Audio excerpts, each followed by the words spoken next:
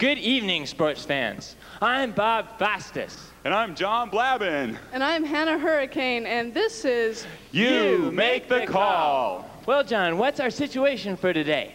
Well, Bob, today we're focusing on a new player who's ready for some major victory. That's right, John, and her name is Marcia Brown, and she's on Thanksgiving break. Hannah, that reminds me of a story told me by the great coach, Vince Calhucci. He said that there really is no off-season athlete. That's true, Bob, and Marcia Brown is no exception to that rule. She just committed her life to God and has been pressing on ever since. Woo! Yeah. Let's take a look at our Thanksgiving break play-by-play. Okay, it's Thanksgiving Day, and Marcia comes into the living room after eating too much turkey. Yes, Bob, as you can see, she's having trouble dodging the opposing furniture, and finally, touchdown. Boom! Right in the end zone, Hannah. That's right, John. Now, it looks like Marcia's mom is coming in to ask her a question.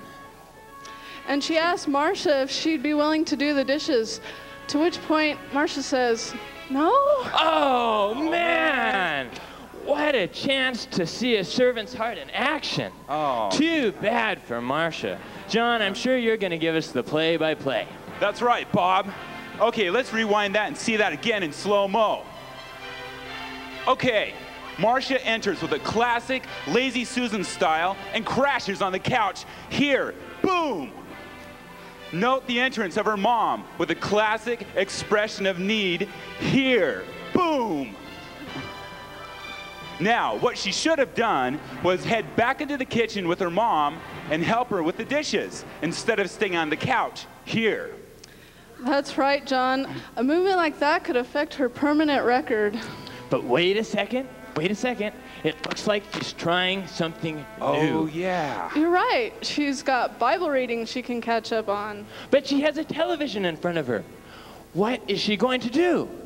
Well, Bob, this is a classic choice scenario. Marcia has to make a choice between filling her head with God's Word or watching TV. Now, ideally, she could catch up on Bible reading before heading back into the kitchen and helping her mom. Oh, just one bad choice after another. I agree. Can anything be done? Well, Marcia, I think that she's feeling some conviction. And I think it's conviction from God. Well, that's great, John. But what's the call going to be? That's definitely important, Bob. So, what will the call be? Wait. This is a great recovery. Yeah. Marcia is now calling back to her coach for some advice. Woo. And my guess is that she's going to head toward the kitchen. Look, there's her mom. I'm glad she made the right choice. Yeah, me too. We'll see you next time on You Make the Call.